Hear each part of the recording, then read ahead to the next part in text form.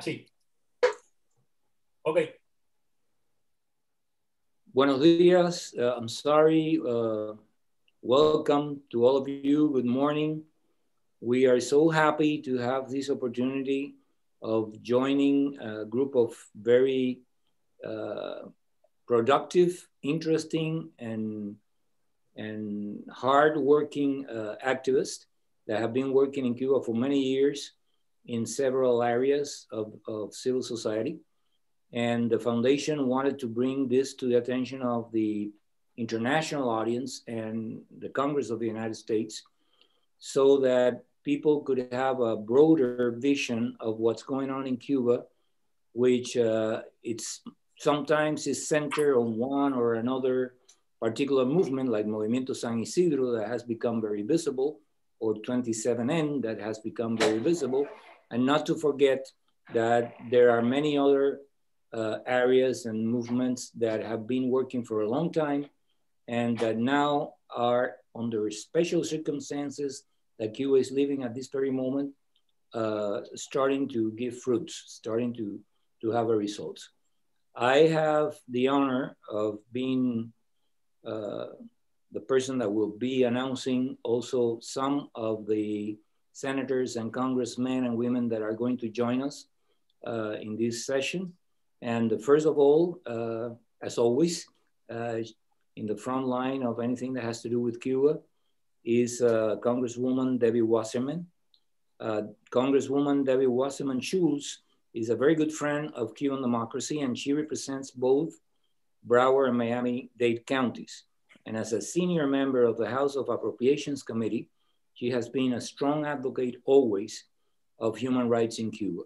So without any further delay, because I know she has a tight schedule, I would like to invite distinguished Representative Wasserman Schultz to take the floor. Thank you so much. Thank you to the Foundation for Human Rights in Cuba, and greetings from our nation's capital. It really is so incredibly important that we gather today to honor the brave individuals in Cuba who are fighting for their freedom. And today we celebrate the San Isidro movement. The United States has always stood for democracy and human rights. And our response to the Cuban regime, who denies basic human rights for its citizens, should set an example for the world. I want to thank the Biden administration for the strong message they sent to the San Isidro movement before even taking office. Biden National Security Advisor Jake Sullivan said, and I quote, "We support the Cuban people in their struggle for liberty and echo calls for the Cuban government to release peaceful protesters. The Cuban people must be allowed to exercise the universal right to freedom of expression." My message to the administration is to continue pushing for the values every human being deserves.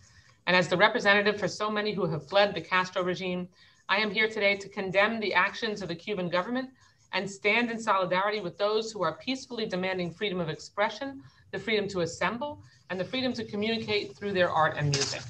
That is why I plan to introduce a resolution expressing Congress's solidarity with the San Isidro movement. It will be a companion measure to the Senate resolution introduced by Senators Menendez and Rubio. The people of Cuba and the San Isidro movement have shown incredible tenacity in the face of adversity. They must know, as must the whole world, that the United States Congress stands united behind their demands for freedom and democracy. The arbitrary arrests, censorship, and harassment must come to an end. We demand nothing less than the full restoration of freedom of expression and democracy for the Cuban people. Through this resolution, we stand in solidarity with the San Isidro movement and their dreams of freedom, and we condemn the growing attacks by the intolerant Castro regime. This resolution demands the repeal of the laws that gave the government the power to silence these artists in the first place. It is my sincerest hope that governments and legislatures across the world join us in supporting these democratic activists in Cuba as they struggle for the liberty that we are so privileged to have here in the United States. We must use our position of leadership in the international community to work with our allies to pressure the Cuban government. We cannot retreat into the isolationism of years past and cozy up to dictators, which only erodes our leadership and moral authority. And we must address every facet of the ongoing human rights abuses in Cuba. This is why I support my friend Congressman Albio Siri's resolution condemning the Cuban government's role illegally trafficking Cuban doctors. The government's so-called medical missions abroad include forcing doctors to participate against their will, garnishing them as much as 75% of their wages, threatening their families, surveilling them, and restricting their movement. Americans everywhere have a responsibility to stand in solidarity with those demanding justice in Cuba. I will be working closely with National Security Advisor Sullivan, Secretary Blinken, and President Biden to continue pressuring the Cuban government, supporting the San Isidro movement, and helping the Cuban people achieve real change. While they continue to be targeted in Cuba, the members of the San Isidro movement are heard loud and clear around the world, and they will not be silenced. Thank you so much. Thank you so much, Representative. We are very pleased to have you with us. We know the sacrifices that you made for your schedule to join us at this moment. So we're pleased that we were able to finally have you with us. It's an honor. Thank you. I would like now to, thank you. I would like to hear a brief message by Senator Bob Menendez, who has also been a tireless supporter of the Cuban cause since he first came to Congress in 1992. And we are so proud that he's also one of our own Cuban Americans, who's now the chairman of the powerful Senate Foreign Relations Committee. Okay. Muy buenos días. I want to thank the Foundation for Human Rights in Cuba, its president, Tony Costa, and its director, Juan Antonio Blanco, for inviting me to today's event. Y con mucho gusto quiero agradecer a los miembros del movimiento San Isidro que nos acompañan en este diálogo tan importante. Es un orgullo estar aquí con ustedes. In recent months, the world has witnessed the renewed courage of the Cuban people in the face of relentless repression. We have seen brave artists speak out against the Cuban regime's arbitrary arrest of their friend and colleague, Denis Solis. We have seen activists stand strong against the regime's efforts to discredit their movement. Y en las manifestaciones pacíficas de esos valientes artistas y activistas del movimiento San Isidro, el mundo ha visto lo que todos en este evento ya sabemos, que el pueblo cubano quiere que se escuche su voz, que exige respeto por sus derechos más fundamentales, que quiere una sociedad basada en los principios de tolerancia, libre expresión y democracia. As we all know, activism in Cuba comes with a cost, and we cannot take the San Isidro movement for granted.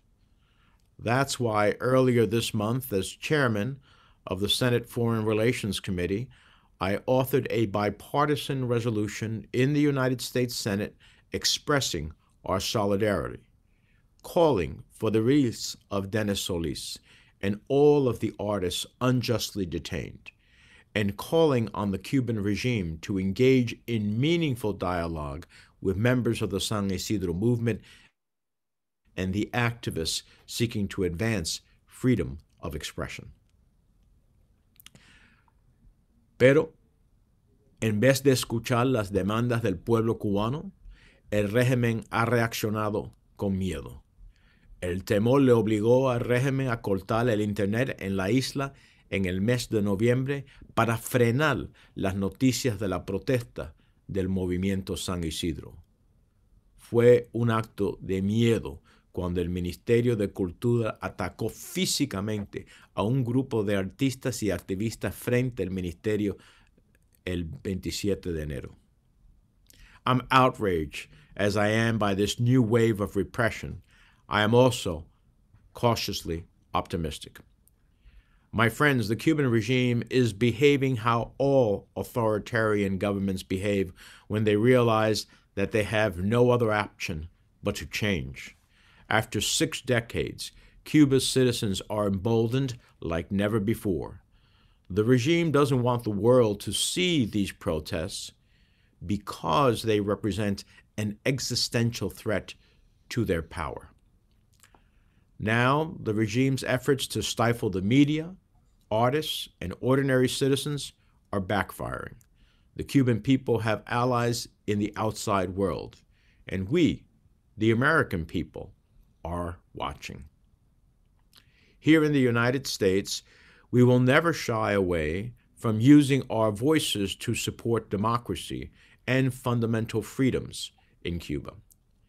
We will never hesitate to call on Cuba's authoritarian regime to take steps to restore and respect the rights of its own citizens.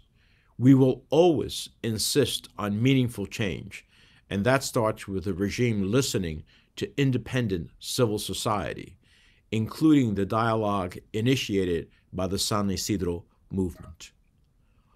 Por eso, a nuestros amigos del movimiento San Isidro, les digo que el mundo está mirando y respaldamos sus esfuerzos. Y a todos los cubanos que sueñan con un futuro de patria y vida, me mantengo en solidaridad absoluta con ustedes. Muchísimas gracias. We thank the distinguished Senator Menendez for his kind words and his interest in addressing this meeting and his initiatives in support of civil society in Cuba. And now I would like to take the next speaker, which I would invite Kizzy Macias to take the floor. Let me introduce her briefly. Kizzy Macias have dedicated most of her life to working with different causes in Cuba. She's an artist, a very good artist, by the way. She's also considered a miracle maker because she's the only one that I know, at least, that was able to produce a sort of Woodstock in Cuba under the repression of the Cuban government for several days. That was named the Festival Rotilla. And she also produced a number of concerts in the outskirts of Havana with rap and urban music, which was also repressed. And now we're seeing the fruits of all the work that she started in Cuba with this song that has shaken the Cuban government with Patria y Vida. So I think, Kizzy, that you have a lot to teach us and a lot to, information to pass us on how this movement goes beyond Movimiento San Isidro, how you were very much connected to the birth of Movimiento San Isidro at the very beginning, but, and you're still at this moment, but we would like to know also, what is your opinion on the kind of crisis that the Cuban government is going through? Because many people talk about the economic crisis, but many of us also see that there is a legitimacy crisis, that they have lost not only financial capital, but what political scientists call symbolic capital. They have presented themselves for a long time as the representatives of progressivism, the struggle against racism and so on. And people don't see them, people in Cuba don't see them as such anymore. People see them as a group of racist, egotistical people that are concentrating power in a very few number of persons and keep turning their backs to the misery that the Cuban people is going through at this point. So I am not going to replace your wisdom. You are the best one to give us, an opinion on what is really going on. Why do you think that this crisis is worse to the economic crisis that Cuba went through in the 90s? If you think that this crisis is more broad, more comprehensive, more systemic. You have the floor. Hi, good morning. Thank you, Juan Antonio, for inviting me to this panel. I'm very honored to have a presence and a voice here.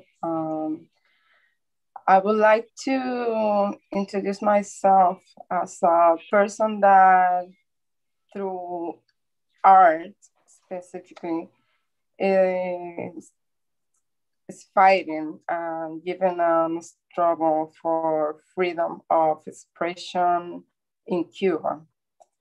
I think art is an essential tool for social and personal transformation in oppressive circumstances. As you said before, I've been participating in several movements that through arts trying to raise the voice of people in Cuba that have no rights, basically. These people is most of them from neglected communities all over the country. People that has no access to any kind of possibilities because the government in Cuba has denied them and has like forgot them in a sense of say that, no? I first started by teaching art workshops in neglected communities that have no access to cultural and recognize collective possibilities. As part of that, I founded the group OMNI-ZONA FRANCA that was a collective that makes all kind of art and offer them to the communities in Havana. But they were very critical with the government positions because as they were based in the community's activities, they denounce the political system in Cuba and how they misrepresent most of the people. We did a poetry festival that grouped artists from all over the country, and not just alternative artists, but legally recognized by the government artists. In this space, we proposed the dialogue between all Cuban society actors as a way to create a new space, a new voice for the people. And as it was a space of freedom, we suffered the prosecution and repression from the government because they deny any possibility to Cubans to express their needs and their curiosity. Of most important, they try to stop Cubans to make like a union because as we know, Cuban government always try to divide people in Cuba as a strategy to silence the voices of the Cuban repressed and independent artists and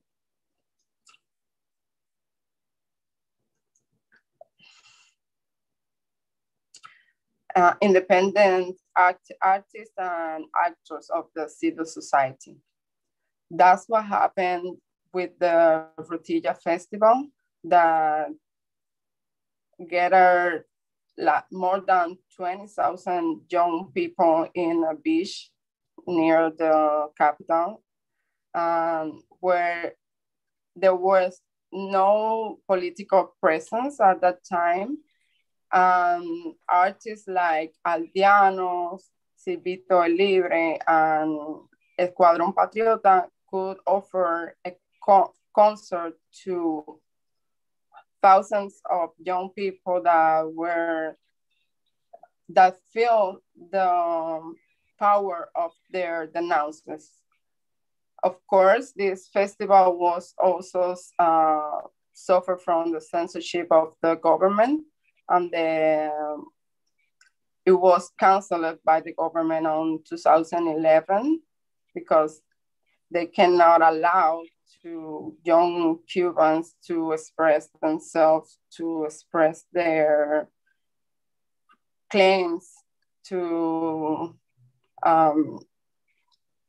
to create a civic conscience between the young people in Cuba.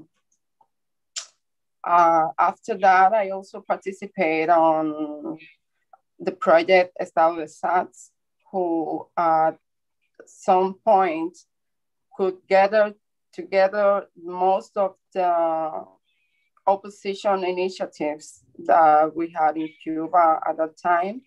And we tried to spread the word and the work of those opposition initiatives by documenting and distributing information about the repression of the system, and also about the projects they have for a new Cuba.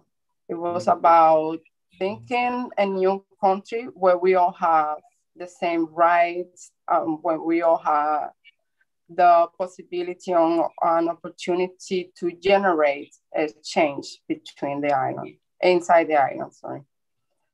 As part of SATS, we created a documentary called Gusano, where we could documentate the fully organization and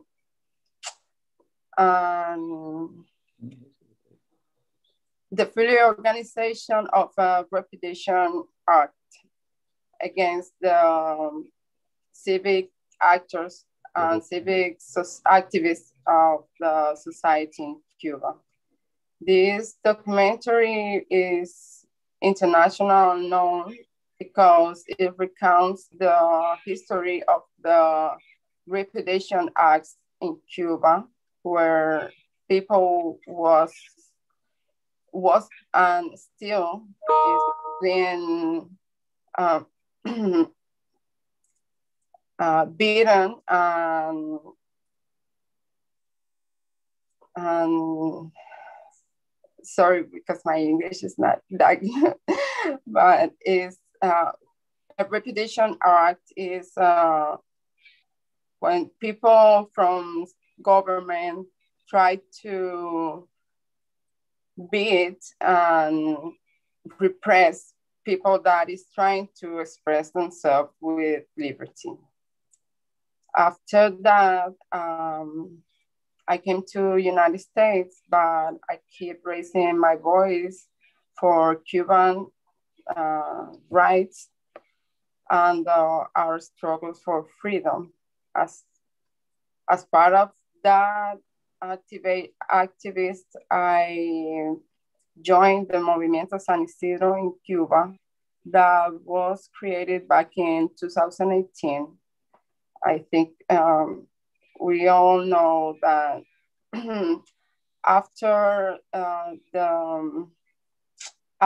the Diaz-Canel took his inauguration day, he signed Decree 349 that basically sharpens the censorship for independent art in Cuba. This decree makes legal the confiscate or fines or sanctions for artists that have no formal links with the government institutions. As a protest against this unilateral decision of the government to introduce the Decree 349, a group of artists and activists gathered around Luis Manuel Otero Alcántara to protest against this 349 decree. Kizzy, Amaury. oh, no. Sorry. Well, I'm going to stop you now because we want to go back to that story later with the others, and we still need to go around. But you have given us a big chunk of information on yourself, on your background, on your experience, and on the experience of the movement as such. We go back to you again in the next round of questions. I should inform everybody that Alfredo Martinez, the independent journalist and member of the 27N movement, has been disconnected in Cuba. But I have a video that he advanced to us just in case that this may happen. Before doing that, I am going to give the floor to Denis, because after all, I mean, we have, in video, we have Alfredo, and I don't want you to be disconnected before you have an opportunity of speaking live to us. Please try to hold your, we have so many messages and so on that we have to make the best use of our time. So please try to use 5 minutes. Yeah, means. Thank you for everyone. I would like to talk about the animalistic activists in my country. It's a very complicated situation right now. It's not a secret for anyone that the government see us as a threat. It's also happening with another independent social movement in the country. Harassment, the persecution and the harassment by the government is due because we are creating space for people. We create a space where people can think and speak freely.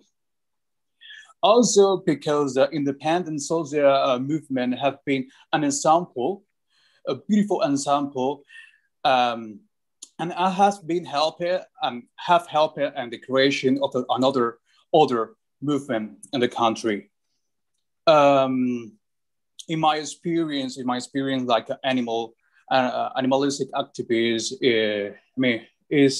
has been sometimes complicated because the situation with animals inside of the country. 2 days ago in the morning, 22 people were in the Ministry of Agriculture in Havana, a Pacific manifestation, because we asked the government for an animal protection law. We need an animal protection law in the country. Many countries in Latin America, North America, Canada, USA, Europe, some countries in Asia have a protection and animal law. Cuba, we need the same. We are because of the internet, we are sharing this information. The people are joining to these causes. It's a beautiful cause because we are fighting for animals. And yes, we are suffering persecution by the police and the government. It's too bad. We can see videos, photos of secret police on the corner of your house. If you're an animal activist, you will have someone of the government watching you, near you. And it's complicated. It's not only, it's complicated for all the independent social movement in the country. Animalistic activists or journalists, independent journalists, San Isidro as well, artistic movement. Everything is complicated. It's a chaos in Cuba. But we are doing our best. We are fighting for our right. We need to say it. We need to say it. We need to cheer. We need to feel empathy for another movement. Animal activists, we feel empathy with San Isidro, with the artistic independence artists, with 27 and we are sharing this empathy. It's beautiful because we are joining. And we are sharing this information by internet. Internet is our weapon right now in Cuba. Well, the internet and also our voice too is our weapon.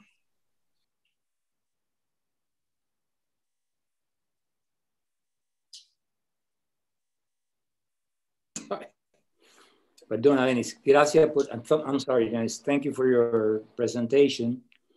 I am going to give the floor to Erika Guevara, the representative of Amnesty International, and also the director for Latin America for the region.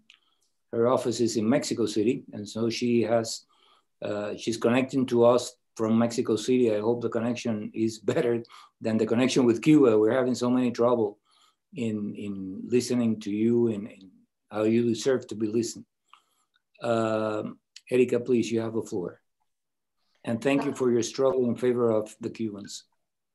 Thank you, Juan Antonio, and thank you to the Foundation for the invitation to this panel. It's a privilege for me to be able to share this space with Kizzy, with Denis, with all the people of Cuba, and particularly the members of these very diverse social movements that have been emerging in Cuba over the last few years in response to the repression of the government. And they are demonstrating that social organizing could continue in spite of this repression and in spite of all the consequences that individuals and the collectives are facing. So it is really an honor for me to be able to share with you. We know how difficult it is for people in Cuba to connect over the internet, because we know exactly that the internet has been used as a tool for social change, but has been also used as a tool for repression, given the government monopoly and control over the internet and over the social media in general. So I'm very pleased that we have been able to hear from Denis and Kizzy, and that we are going to hear from others being innovative in the use of video. So thank you very much, Juan Antonio. And I mean, I want to talk briefly about some of the concerns that Amnesty International has been expressing over the last few years, over the last decades, but also the important role that the international community has in order to protect the rights of those who are now being exposed to these levels of repression that we have heard from Kizzy and Denis, and that we have heard from many other members of different movements, particularly Movimiento San Isidro, but also from other movements that have emerged in response and in resistance to the level of repression that people in the country are facing. And just to give you kind of a sense of history, right, and how Amnesty has been documenting human rights violations in Cuba for many years. When Amnesty International was established in 1961, the organization wrote a letter to the Cuban embassy in London expressing concern about a prisoner of conscience. Since then, our organization has identified thousands of cases of people unjustly detained in Cuba solely for the peaceful exercise of the rights to freedom of expression and peaceful assembly. In the 90s, the Cuban authorities started to shift away from mostly using long-term imprisonment to silence political criticism, human rights criticism, and towards the use of frequent short-term arbitrary arrest and detention, a tactic that continues to this day. And Amnesty International can consistently denounce this tactic of repression, because we know that has the intention to silence those who dare to speak up, but also to disencourage these new and emerging social movements to continue demanding full respect for human rights, and also demanding political participation, particularly of youth and those who have been perceived by a threat by the authorities, but are really and truly human rights defenders that are trying to organize to ensure the protection of human rights in the island.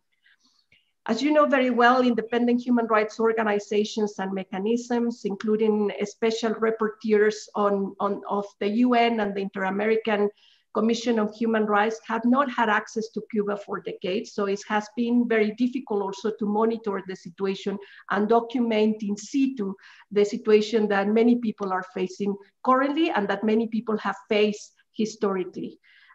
Cuba is the only country in the Americas, for instance, which Amnesty International doesn't have permission from the authorities to access. We have multiple times request access to the country through Cuban authorities by sending letters. Me personally, I've been meeting with representatives in Geneva demanding access to the country so that we can monitor also in situ the conditions particularly of those who have been detained and continue to be in prison, but also of the multiple reports that we receive from human rights defenders, from independent journalists, from activists, from artists, of the multiple forms of human rights violations that they are facing in the country. We know that human rights defenders have faced particular risk. I mean, we have heard from Denis some of his experience defending the rights of animals, but also we have heard from many other human rights defenders defending different types of rights, including social and economic rights, demanding the state authorities full respect for economic and social rights, particularly of those communities who have been marginalized historically in Cuba, including rural communities, Black communities that are totally marginalized from policies that the Cuban government have put in place. Some of these policies that are more propaganda about, you know, the achievements of the revolution, when in reality we know that people are suffering grave economic and social human rights violations. But then human rights defenders and those who dare to speak up, to demand the protection of human rights or to denounce the situation in the country are facing multiple risks that go from short-term detention, arbitrary detention, fines. Now we have seen this trend where human rights defenders and journalists and activists are being fined because they are posting something in social media, or because they are simply posting a live video denouncing some of the violations that they are facing from the police authorities and from other state authorities. Erika. Yes. Erika, you hear me? Yes, Juan Antonio, I hear you very well. I duly apologize for interrupting, but we have, you know, we're going to have only 2 minutes before he goes back to a meeting in Congress of Representative Albio. If you will be so kind to, you know, turn the floor to him, and then we'll go back to you again. Yes, of course, go ahead, yes. You're very kind. I would like to introduce Congressman Albio, who's a Cuban-American from Northern New Jersey, and as chairman of the House of Western Hemisphere Subcommittee, he has played always a major role in promoting human rights in Cuba. And he's a good friend of the Foundation for Human Rights, and he has been very kind in hopping out of his meetings to say a few words of solidarity with Movimiento San Isidro and the other social movements in Cuba, and then he had to run back to his session. So we really appreciate, representative, of what you have done for us, and you now have the floor. Well, good morning. Can you hear me? Yes. Yes. I hear you. Okay, great. I want to thank the Foundation of Human Rights in Cuba for hosting this event and for inviting me to speak today. I also want to recognize and thank my good friend and colleague, Congresswoman Debbie Wasserman Schultz, who has been a tireless advocate for democracy and human rights in Cuba. I am proud to support a resolution that Congresswoman Wasserman Schultz is leading that expresses solidarity with the San Isidro movement and condemns the repeated attacks by the Cuban regime against the movement's leaders. I am joining Senator Menendez, Senator Rubio, Congressman Diaz-Balart for today's event. Last November, the San Isidro movement exposed the continued repression of the Castro and Diaz-Canel regime. The movement taught the world many important lessons. It showed that there is a vibrant community of artists, activists, and young social leaders who are developing creative ways to test the limits of what is allowable in Cuba. The San Isidro movement also showed the world that Cuba is not a stagnant society that is frozen in time, as many observers seem to believe.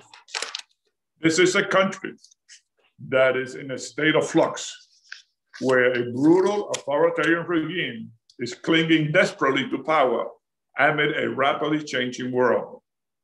As the San Isidro movement demonstrated, internet access is a powerful tool for citizens to reclaim their fundamental rights. At the same time, the Cuban state has responded, as we will expect it to, by restricting content cracking down on activists, and expanding its surveillance apparatus with the help of China and Russia.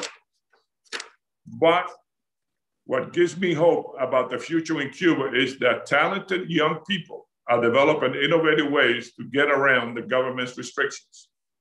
These brave individuals are shaking the very foundation of the Cuban dictatorship, and they deserve our support.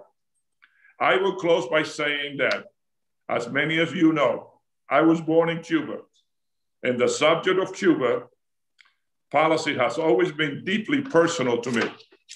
During my 15 years in Congress, I have never wavered in advocating for democracy and human rights in Cuba.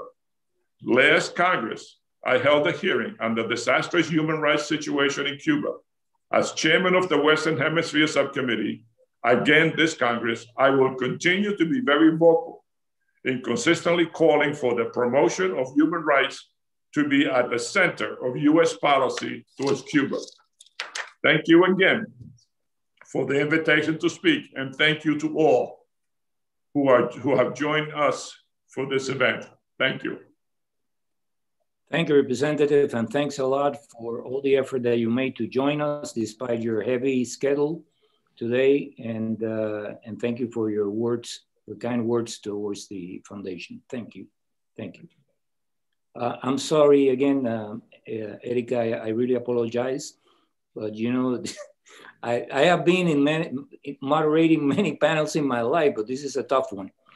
We have to juggle with many people who want to talk and to express their solidarity, which I believe is great. I believe is great. So I'm doing my best here. Please go ahead with your intervention. Thank you, Juan Antonio. Don't worry, you don't have to apologize.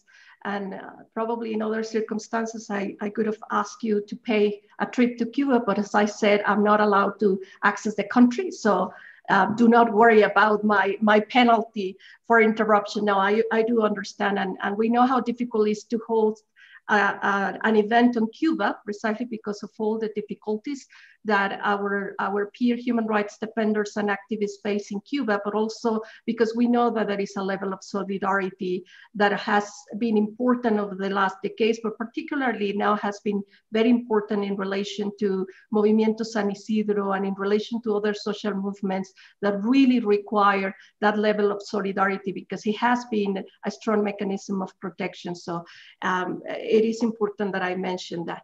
And I was talking about some of the risks and some of the human rights violations that human rights defenders, independent journalists, activists, artists are facing in this state of repression, this policy of repression that has been imposed by the Cuban government for many years, and that these tactics have increased over the last few years precisely because of the internet, because of social media, because these independent media outlets that have emerged in Cuba and the threat that they represent for the government. So the increasing kind of repression and persecution against of these people have increased as well, and the risk that they are facing individually and in their collective. But I think it is also important to mention that repression is not only targeting those who dare to speak out. Ordinary Cubans feel also suffocated by a web of state control over the daily lives. Part of that control is, for instance, if you want to hold a job, you have to agree with everything the government says or everything the government instructs you to do.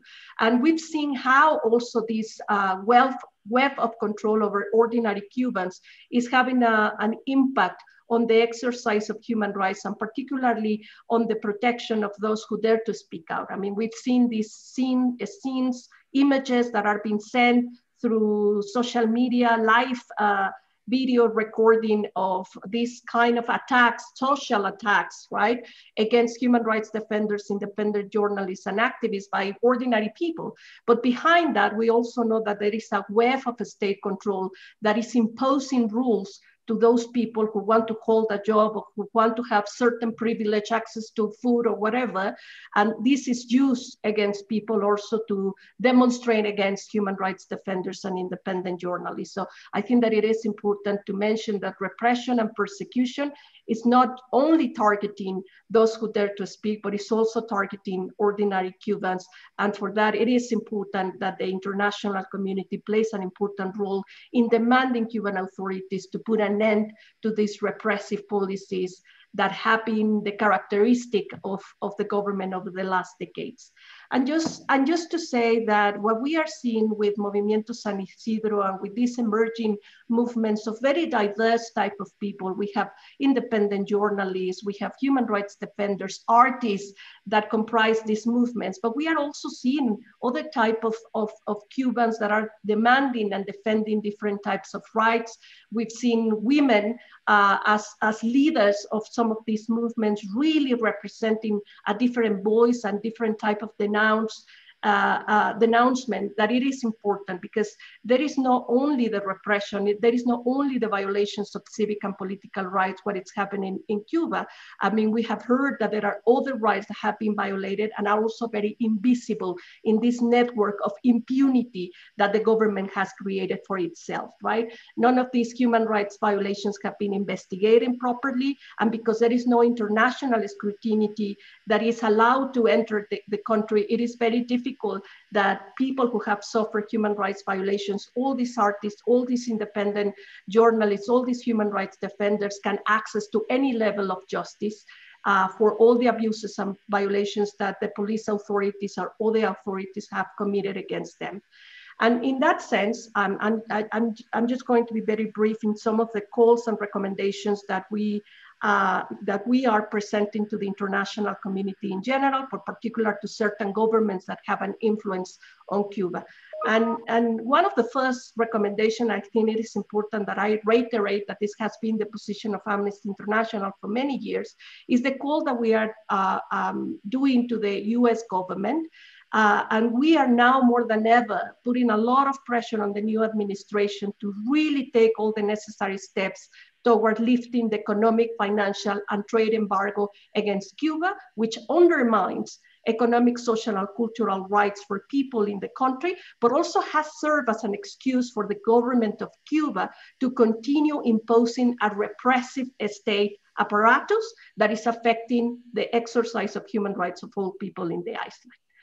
And now that Cuba is a member of the Human Rights Council, we are also calling on state members to fulfill their obligations to condemn human rights violations and demand access to human rights mechanisms to the country, including the special rapporteur on freedom of expression and peaceful assembly, that it is important that can monitor and document the situation in the island. And in the interest of transparency and to facilitate independent and objective monitoring and reporting on a range of human rights issues in Cuba, independent human rights organizations such as Amnesty International should be able to enter the country. So we are urging that dialogue between Cuba and the international community via bilateral or multilateral relationships have to include a demand on the access of independent organizations to the country so that we can continue monitoring, but also that we can create mechanisms to protect those organizations and human rights defenders in the country that are continuing their struggle for human rights and social justice. So I would end here and open for questions later about other important issues. Thank you, Juan Antonio. Thank you so much, Erika. I will now use the opportunity to also allow you to listen to two important messages that were sent to us by two senators, Senator Rubio and Senator Rick Scott.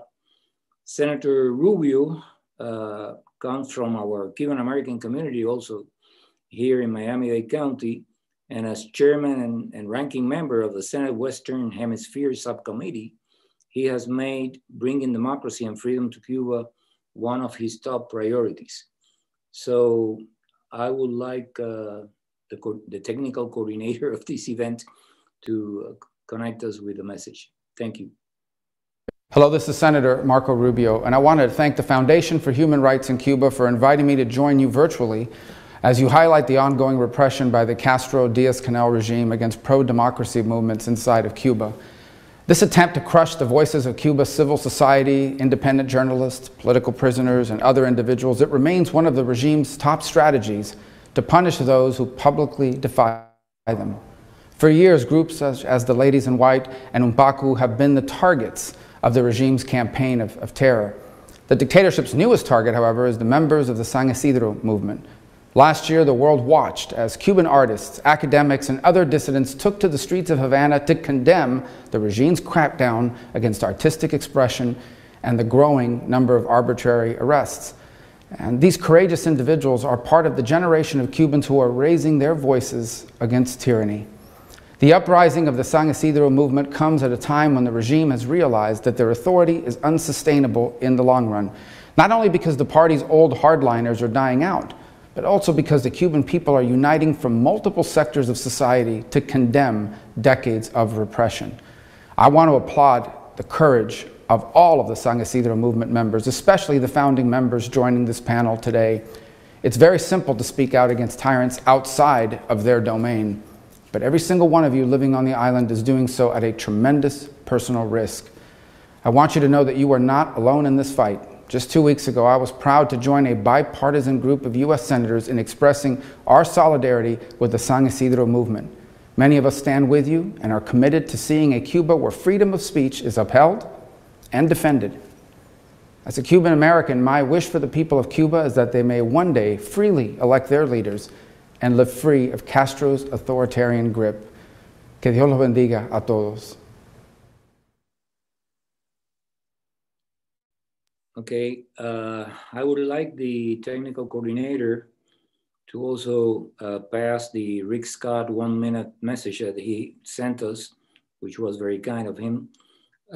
Rick Scott has been a major leader in opposing the dictatorship in both Cuba and Venezuela, and he has played also a key role in exposing the human trafficking operation of Cuba, money-making operation of Cuba, exploiting the Cuban doctors that go abroad. So do we have that video ready? Thank you. Hi, I'm Senator Rick Scott. Today, I want to recognize the brave men and women who continue to fight every day for freedom and democracy in Cuba. For far too long, the Castro regime has oppressed and persecuted those who seek to make their voices heard. But we cannot stop fighting. As a U.S. Senator, I will continue to do everything in my power to bring a new day of freedom in Cuba, Venezuela, and Latin America.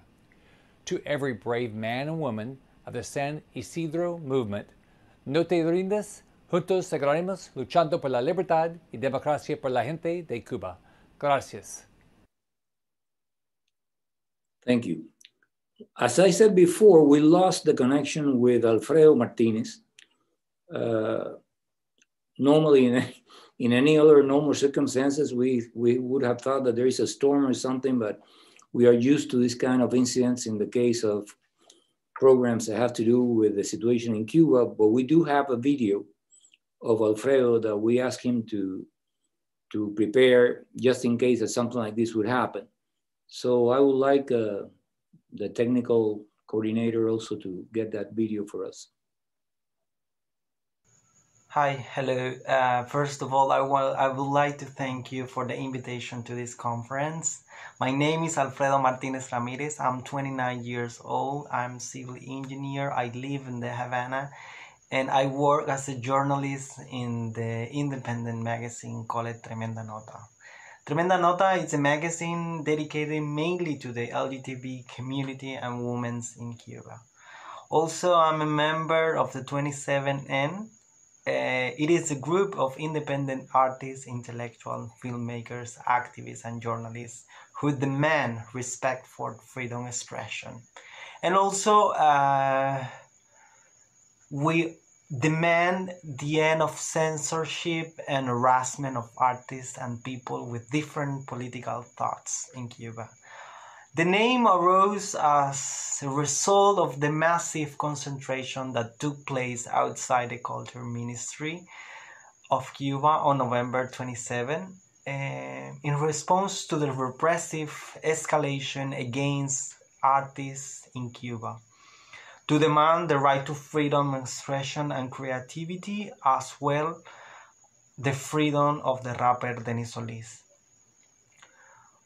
I firmly believe that the art must question the power. In recent years, some creative collectives on the island, such as OMNI-ZONA FRANCA, San Isidro movement, have exerted pressure on the boundaries of the art institution. This pressure has produced a redefinition of the legal boundaries of cultural politics, which accentuates the artificial demarcation between the political and the artistic. My first step making activism was with the group of independent artists and writers, Anima Group. This group it's created to rescue the historical memory of Cuba through the art. Later, I got involved in a project, Horizontal Park. That project provides a space of autonomous thought in Cuba and makes visible independent projects that are created to improve the current Cuban civil society. Like these groups and projects, there is also an institution led by the well-known Cuban artist Tania Bruguera. Instead, is an institute that carries out actions and relate the theoretical events with the objective to investigate the obstacle to the cultural freedom on the island. This movement, projects and institutes fulfill functions that the Cuban government has put aside and do not constitute a priority in the country. The other thing is that it makes it very clear that you cannot have artistic freedoms without have political freedoms. Here I'm gonna to stop for a minute and I'm going to develop this idea because I say this because we have too many examples. I'm going to focus on the events of the end of the last year and the beginning of this one. The year 2020 can be described as a complex year in the Cuban cultural context. Due the repression of artists, the imposition of censorship mechanisms from the law, and violation of the right to free expression in general. As an example, I'm gonna talk about the events of the hunger strike in San Isidro, which occurred about at the end of November last year. They stay at the headquarters of San Isidro movement. Many activists, artists, and journalists went to the police station Cuba to inquire about the status of the musician Denis, unjustly prosecuted on the charge of contempt. I was detained for more than 20 hours without any legal reason at the Cojimar police station. Then during the strike, they were chemically attacked with an acid. The state security agents prevent access to other people who went to the headquarters, and they began a campaign to discredit the artists, journalists, and activists who were there in the official media, and in short, serial violations of human rights.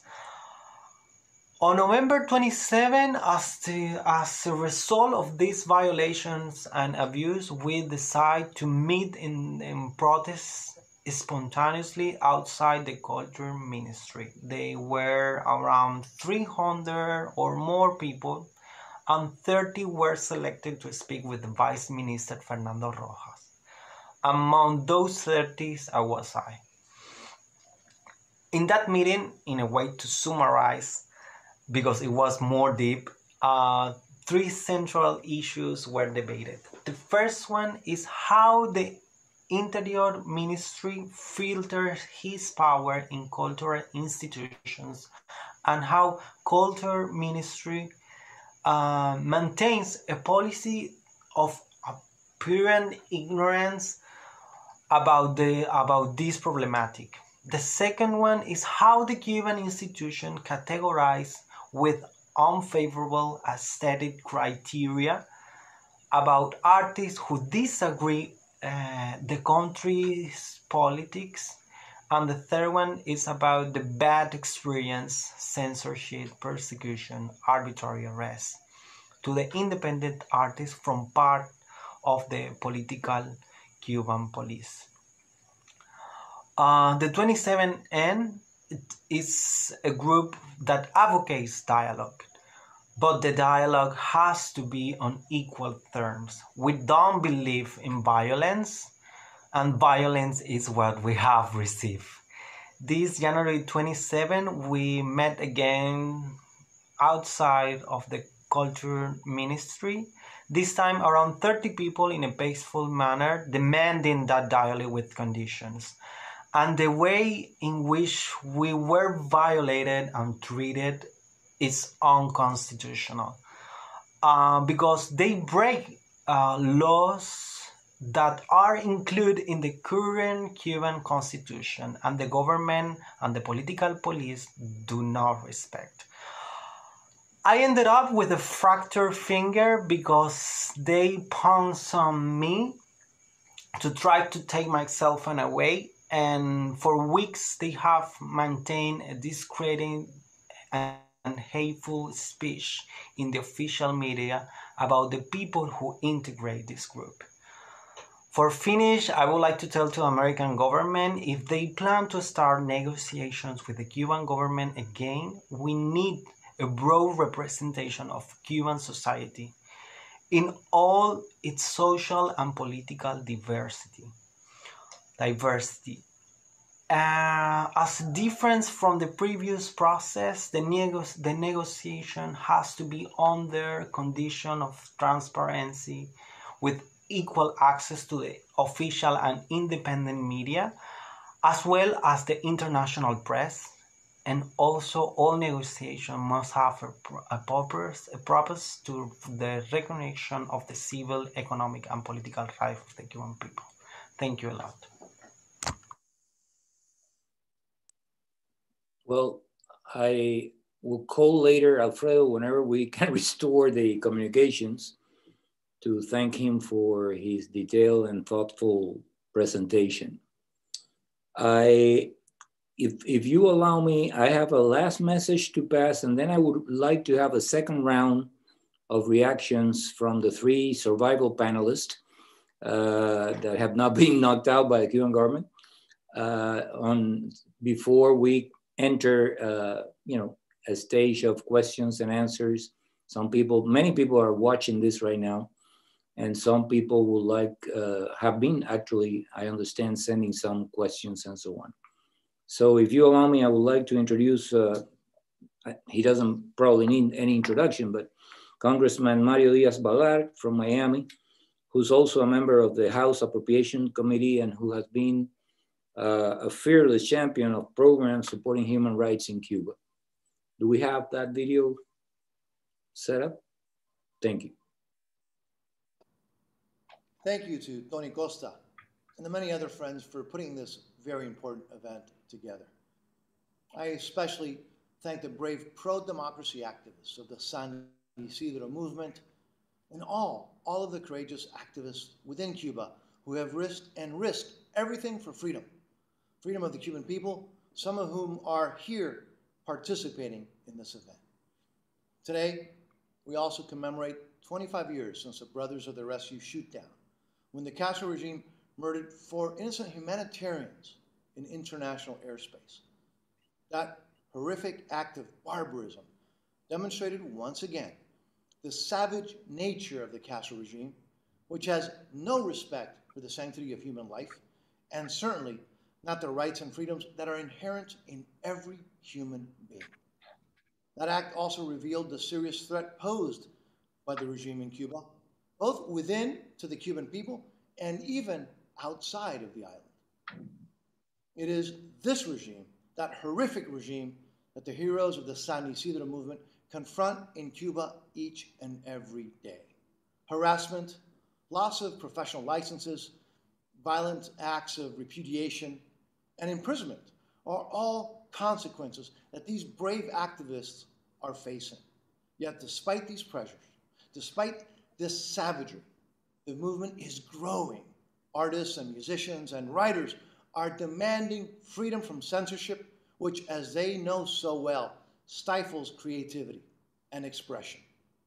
The United States must continue to stand with all of those in Cuba who are willing to demand basic freedoms and democratic change in the island. Today's event is important to raise awareness of those on the island who are demanding change and to forcefully condemn the human rights abuses perpetrated against them, against these brave Cubans. We are enriched by hearing from their voices and experiences, and the Cuban people must also be able to hear them. When the Cuban people are finally free, and they will be free, it will be due to the courage and the determination of people such as these, who risked their livelihoods, their freedom, and their lives, the right to speak without fear. Thank you. Thank you for shedding light on the human rights abuses on the island and the bravery of those who refuse to be silenced. Thank you to the brave activists on the island who are leading the way to freedom despite grave personal risks. Cuba va a ser libre por la determinación y el heroísmo de los cubanos como los del movimiento San Isidro. Y nosotros tenemos el deber de hacer todo lo posible para apoyarlos, para que el mundo conozca y se una a esos dignos y valientes cubanos. Muchas gracias. We thank Representative Diaz-Balart for his kind words and his support, his permanent support for the struggle of the Cuban people. If you allow me now, I would like to ask a question to all of you, the three of survivals, as I call you, of our conversation. And, you know, I would like you to give me, if possible, a brief response so that we can save some time for the segment of questions and answers. One thing that we have always been concerned outside of Cuba is to what extent is the Cuban government ready to go under current circumstances in order not to lose their power. And one of the things that we know that they use to instill fear in the population is that they are ready to go to any extent. They're ready to squash any resistance. They are ready to, you know, spill the blood in the streets if necessary in order to keep their order and their power intact. I wonder, in the current circumstances of the 21st century, which are not the circumstances of 1989 in Tiananmen Square in China, where there was no internet, there were no smartphones, there were no instant connection with the world, no satellites broadcasting images. If that is possible, or in a certain way, even though you may have as many tanks as you may like, and you may have as many airplanes as you may like, and as many toys of repression as you may like, there is an invisible red line that the government knows they cannot cross, because that might bring about a strong, final, determined reaction by the international community and by the Cuban people. Because at the end, this is an internal conflict between the Cuban people and that totalitarian state. The rest is the peripheral circumstances in which the Soviet Union got involved, Venezuela got involved, and other, you know, freedom democracies in the world got involved. But the core of this conflict is between a state that denies the rights of the Cuban people and the Cuban people that want their rights back, right? Now, to what extent can they cross that invisible line and use all the little power that they have in those toys, in those tanks, in that artillery, in order to keep their power when that is not really, when it's not really possible in the 21st century to keep that massacre invisible to the world? When you have tens of thousands of cell phones and smartphones that even if they turn down the internet, they can record videos that are going to sneak out and the world will be watching what is happening in Cuba. So I would like, you to give me your reactions. Do you think that these two things, the possibility of having the whole world watching, which is one of the key, let's say, duties of our foundation and of course of Amnesty International, for example, would have an effect in deterring the Cuban government from resorting to all the arsenal that they have of repression, and that we can eventually, with our solidarity, with paying attention to what's going on, with our continuous alerts, with events like this one, to keep the world watching and not get distracted so that we can keep the government, in line. And they will always repress, we know that, but that they will not cross that barbaristic line that they have crossed in the past and that other systems similar to that one have crossed in the past. I would like, to know your ideas briefly. I took more time than I'm giving you now to explain whatever you think about this. Maybe this time I start with you, Denis.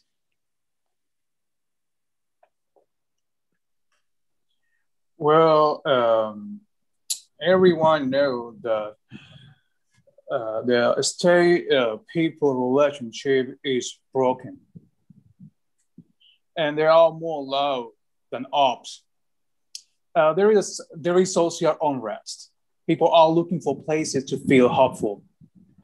And I mean independent social movement in the country. The people are looking for solution. I'm looking for solution too. Everyone here inside of the country. We are looking for answer. And I believe that the violence is not the way. It's not the way. I mean, it's not only here in Cuba, and everywhere. It's in everywhere. The violence is not the way to change nothing. Even it's coming from the government. And we are suffering a lot of violence from the police. It's very sad. It's very sad. See a big line of people waiting for bite, chicken or bread or something more. They have to wait 10 or 20, not 20 hours, but means 10 hours sometime to buy something. It's sad. And also, all these movements here in the island have, all the movement here have a real impact. In political, cultural, symbolic, spiritual here. And let me say more. Live in Cuba, born and live in Cuba, motivates you every day to believe different causes and giving them importance to fight for your rights. I am an animalistic activist, but I am environmentalist activist in my country. And also I'm trying to reach to people in need. Sometimes I give them to family in need or food or money, something like that, because they need it, because they need the support. And we need to support ourselves. We need to support ourselves. We need it, and to do that, we need to get to more people here. And the internet is a very good weapon. You said it in China in 1991. No internet, no connection. It was difficult when we saw this video, the tanks in the plaza, in the big plaza in Beijing, China. against the people. We saw this video in YouTube, and oh my God, it's horrible, it's terrible. See all those tanks over the people. We don't want the same here in Cuba. I mean, this fight, this internal fight, belong to the people. Belong to the people, belong to the artists, belong to the independent journalists, belong to the people in general. And this is my opinion, my idea about the situation here with all the activists in the country, with all the movement in the country. We want human rights, we want gay rights, we want women rights, we want animal rights. We need it. We are waiting for that. We need to say it. We need to live it. We need to be free. And I mean, that's my idea. But I mean, all the movement in the country are having a real socio-economic, cultural, symbolic, and spiritual impact. It's a relief. Thank you, Denis. Kizzy? Yes, Juan Antonio, I truly believe we are witnessing a massive awakening of the Cuban citizens. And this also means that not just the civic society, but also the militaries and those that that support the repression inside the island, they're getting another point of view of the situation in Cuba. And I don't know, this is an unofficial notice, an unofficial news, but today in the morning, I will say that militaries in Cuba are signing a letter where they say they not agree to apply any violence against the Cuban population. And this means we are through public demonstrations, we are raising another conscience inside the island. We are receiving a great support from democratic governments around the world. And this is a point of turn in the political in Cuba. I think we are not gonna see a massive repression this time because the dictatorship have not that much power right now. They depend on the economic support from other countries because they don't have any economic, they don't have any economic foundation. They need money from outside the island because their economic reality is like zero. They need us here on the exile. They need another countries like Venezuela to get some money and some weapons and all that things. But well, the point is, I don't think they are in the point to make a massive military fight against the population in Cuba.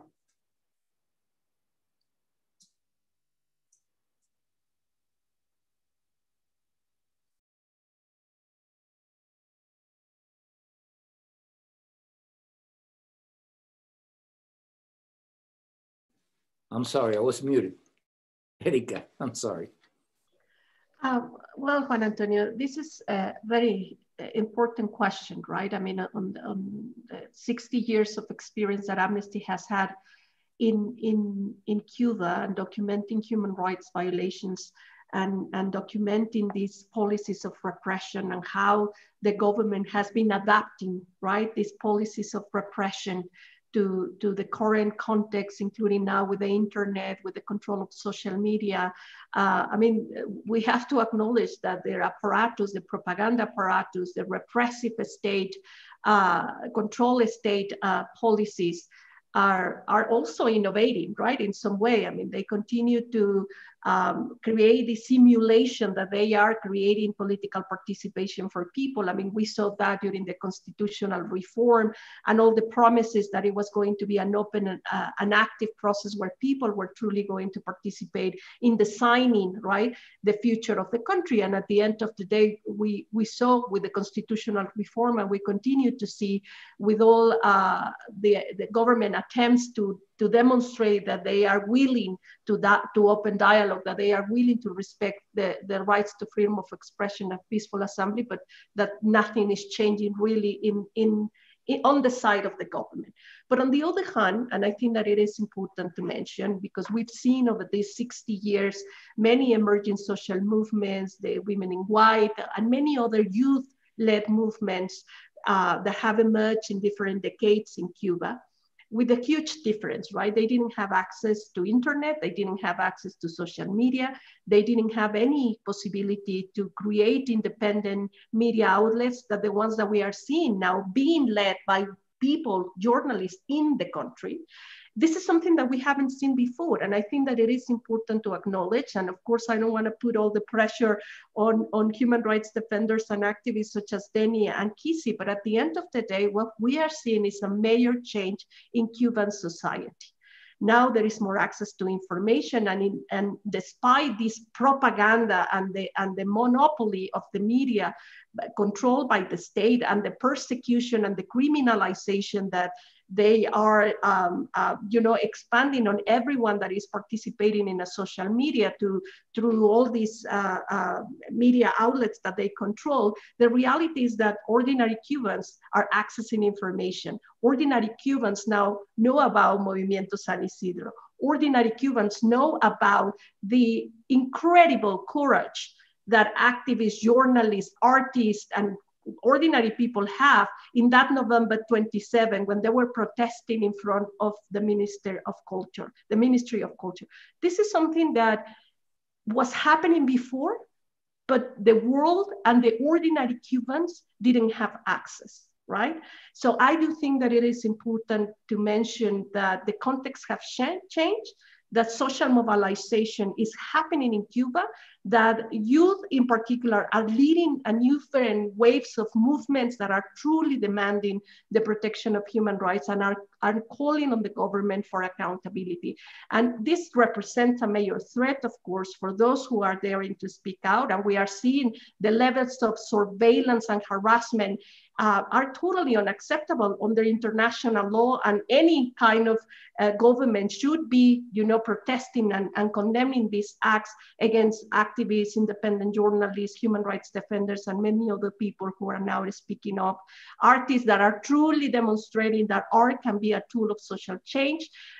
Journalists, independent journalists that are using their cell phones to report on the situation in Cuba. I mean, many others that are truly using these tools that have been used in the past to control them.